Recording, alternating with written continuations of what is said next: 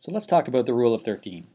The rule of 13 is a quick and easy way to come up with a starting place for spectroscopic elucidation of structure.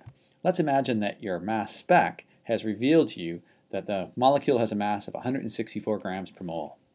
Well, how do we even know where to start?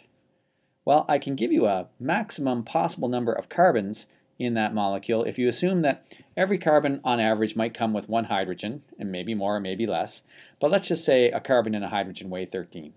If we divide that number by 13, we're going to get the number of carbon-hydrogen pairs, plus a remainder. That remainder we could consider to be some more hydrogens. So really all we have to do is ask ourselves what that is. Divide by 13, we'll get a numerator and a denominator, and then from those we can determine the formula. Now this rule didn't come out of nowhere. This was actually the work of some hardworking people who were looking for better ways to help teach spectroscopy. The first place I can see it being mentioned is in the Journal of Chemical Education back in 1983. So you can go and read the original paper and see that that's a valid area of research, is chemical education. Now what is the rule? The rule is pretty simple. Divide by 13. All right? So the quotient, which is the first whole number result of your division, is going to be the number of carbon-hydrogen pairs. And then the remainder added to the quotient totals up for your total number of hydrogens. So you know the number of carbons, and we'll know the number of hydrogens. After that, we just see if it makes sense. It shouldn't have a negative degree of unsaturation. And if we have an indication that there's oxygens and nitrogens present, we can swap them out by just substituting that mass in. You can imagine oxygen weighs 16. CH4 weighs 16. We can replace an oxygen with a carbon and 4 hydrogens.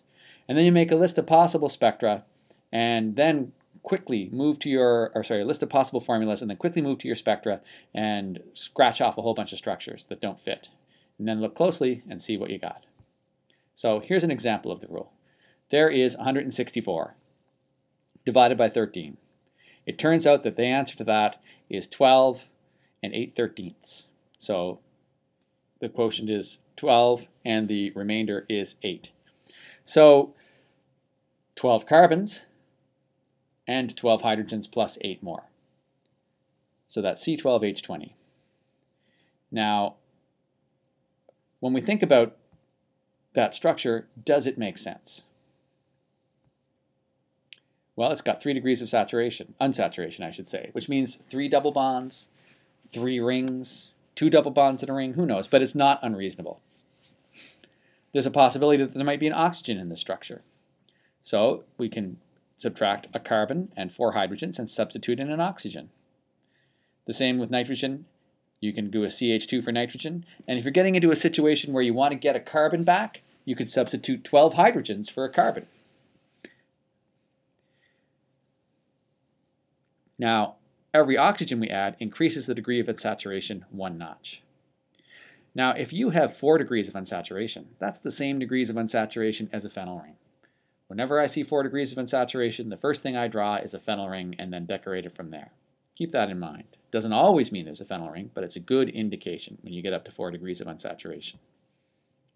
So that's what we can do to sort of get a good stab at an initial structure. And then what do you do when you sort of have a series of possible empirical formulas is you can go look at the spectra and see if anything stands out. What do I see there?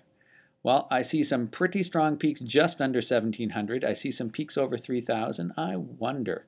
Looks like we've got a carbonyl peak. We also seem to have a very strong peak there just above in the 1200 range, and I think that is pretty consistent with a carbon-oxygen peak. That could be an ester with a carbon-oxygen double bond and a carbon-oxygen single bond. Take a quick glance at the NMR and I see the unmistakable indication of aromatic protons, and we'll learn how to spot those when we do NMR. I see a ethyl group, just the footprint of an ethyl group, and I see a methyl group probably attached to a carbonyl. So if we have an aromatic ring and a carbonyl group, that's 5 degrees of unsaturation.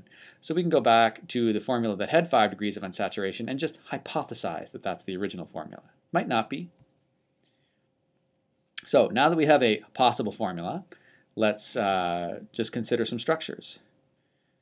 This is a structure that seems to fit the formula. We have an ethyl group that's where the CH2 group is attached to an oxygen. I saw that in the NMR very clearly. We have a methyl group that's attached to a carbonyl. I saw that in the NMR very clearly. And we have two pairs of aromatic protons that are both the same and next to each other. And so basically a para arrangement. I saw the para signal in the NMR clear as day.